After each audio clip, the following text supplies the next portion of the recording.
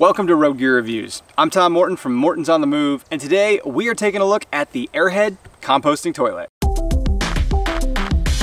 We installed this toilet in our RV in June of 2018. We did a full installation video, how we installed it, over on our Mortons on the Move channel. And if you want to see that, we'll put a link below. We also did a video on our Mortons on the Move channel about why we chose to install this toilet. But today, we're going to talk about the features, specs, how it works, and what we think about it. So as you can see, we're sitting outside, and I've got the toilet next to me.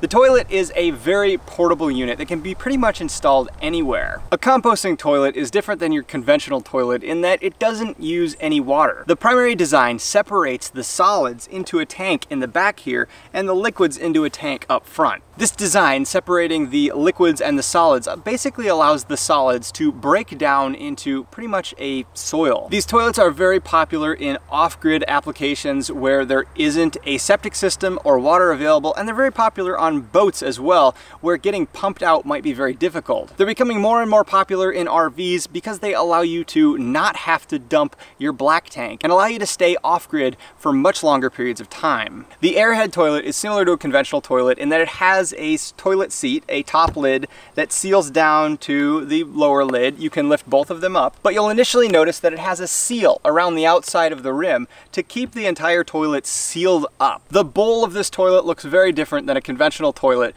because it doesn't use any water. The bowl design is designed to funnel the liquids forward into this section of the toilet while they drip down into basically we call it the pee catch bucket. For solid waste, you reach over to the right-hand side and you flip this lever, which opens up the flap and allows the solids to fall into the solids tank. The solids tank is filled with a coconut husk or a peat moss about halfway full, up to where there is a crank lever on our toilet, the left-hand side, but you can order this toilet with the crank on the right or the left-hand side of the toilet. The crank is designed to stir the peat moss and mix the solids with the peat moss to assist with the composting and breakdown. Toilet paper with this toilet can go in the solids tank. We choose to put toilet paper used for solids in the solids tank. However, toilet paper used for liquids, we put in a separate trash can that we keep in our bathroom. When you're done, you close the flap back up, you turn the crank a couple times, and that's all there is to using this toilet. The toilet has two vent holes. In our case, we have a hose that connects to the right-hand side of our toilet, but it can also connect to the left. It doesn't matter. And this draws air out of the toilet all the time. When you install this toilet, you need to install a set of fans that come with the kit to install the toilet and a vent hose, and it vents the air from the toilet outside all the time. The purpose of this is to dry out the solids and assist with that composting action. This constant, very low air draw, it's not a lot of air, but it's enough that you can just barely feel it, keeps the smells out of the toilet as well, and keeps the toilet from smelling at all. The toilet is really well built, and all of the metal connections on it, including screws that hold the handles down, the crank itself, the grab handles on the side, and any of the hardware that actually secures the different parts of the toilet together, are all made of a very high quality stainless steel and are not going to rust or corrode. The seals on the rim of the lid are a really nice rubber, and they just fit perfectly with this lid, and they seal the toilet up really well as well. Overall, the unit's pretty compact for what it does. The solids tank, I'd say, is maybe a little smaller than a 5-gallon bucket. The liquids tank is 2 gallons. Overall, it'll fit in probably just about any space that you need to put it in, especially if there was a toilet there already. If you're using this toilet, of course you're gonna have to empty this toilet, and the first thing you're gonna need to do is empty the liquids tank, and with 2 people using this, we have to empty this just about every single day. This toilet design makes it incredibly easy to empty the liquids tank, as all you do is loosen 2 screws on the side here, grab the lower ring on the liquids tank and the handle here and tilt it out and forward, and it will just pop out, and you can easily walk the tank outside to a dump location. We found that the liquids tank starts to smell actually more than the solids in this toilet, and we frequently, every couple days or so, will pour some vinegar in it to break up any crystals forming in it, or even sometimes a little bit of bleach to actually kill any of that organic smell and get it smelling fresh and clean. You empty the solids tank of the toilet basically when it fills up, and that's going to vary greatly depending on your usage. We use this toilet full time, 2 people, and we tend to get 2 to 3 weeks out of the toilet before we have to empty the solids tank. Emptying the solids tank is a really easy process. We just disconnect the air line from the side of the toilet and loosen the screws that hold it down. We take the entire toilet outside to do this process. We take the top section off of the toilet to expose the solids tank. We then just put a plastic bag over the solids tank and tip it upside down and shake it. Usually it empties out really easily, but sometimes if there is a lot of moisture in the solids, it'll stick a bit and you might have to get a stick or a shovel to help break that stuff up and get it to come out. It's a process you're gonna wanna wear gloves for, but usually when it's mixed with the peat moss or coconut husk that you've put in there to start up the toilet, it's just not that bad. When you're emptying it, if it doesn't all fall out, that's actually not a bad thing. You leave some of the composting material in it to help start the composting process for the next load. Once you've emptied it out, you need to have a bag of peat moss, or we choose to use a coconut husk brick that we just add some water to, and it expands out into a coconut fiber, and you pour that back into the tank and fill it up to about the line where the crank is inside the solids container. You then just put the top and bottom sections back together and reinstall the toilet. The waste can either be double bagged and thrown away, or if you have the property, you can actually compost the waste and basically turn it into soil that you can use in a garden with non-edible plants. Occasionally, the toilet bowl will need to be cleaned.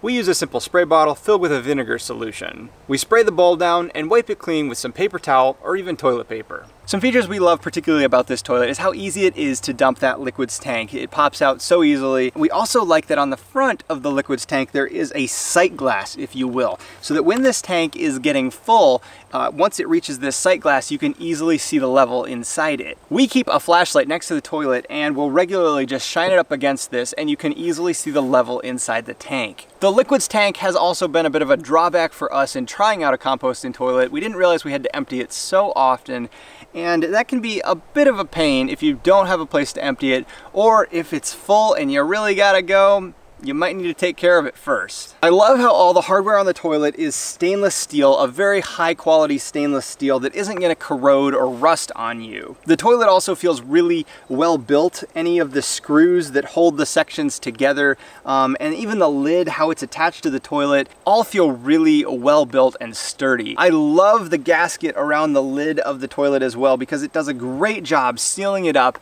and preventing any smell from getting into the bathroom. Empty, this toilet weighs 28 pounds. It's about 20 inches tall from the top to bottom, 19 inches from front to back, including the hinges, and almost 19 inches wide if you include the crank and the handle. The toilet can be ordered with the crank handle on either side of the toilet. You can also get different fan shrouds depending on your installation needs. Air Head also offers a few different tank styles if you're trying to install this in a tight location. They have a number of other parts and pieces that you can modify as well, especially if you're putting this in.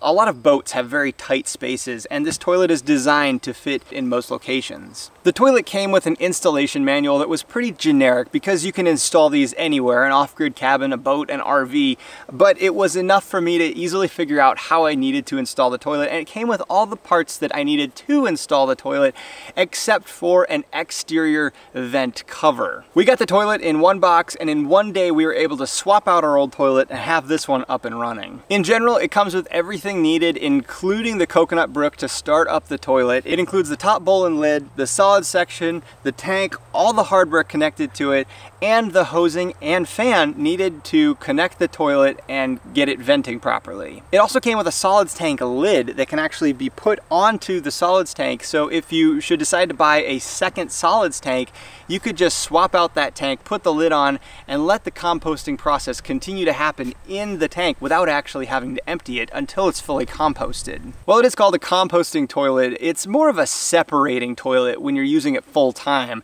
as it can't fully compost while you're using it. One person or less frequent usage, maybe using it weekends, I bet this thing would compost down so you could probably go a whole season without having to empty the toilet. We find the solids tank gets moisture logged in about a week, and then we can only go another week on it before we really need to empty it. Sometimes we can add some really dry peat moss to the tank and and extend that time. We have had people come and stay with us, and with 4 people using it full time, we found the toilet really can't keep up, and in about a week it's ready to be emptied. With that much usage, it's really not composting that quick, and it just can't keep up, but it still works just fine. We have left the RV for an extended period of time before, and when we came back there was no smell, and actually the tank had significantly dropped in level because it composted away. You know that compost action is happening in there because sometimes you'll feel the bottom and it'll actually be warm because of that bacterial action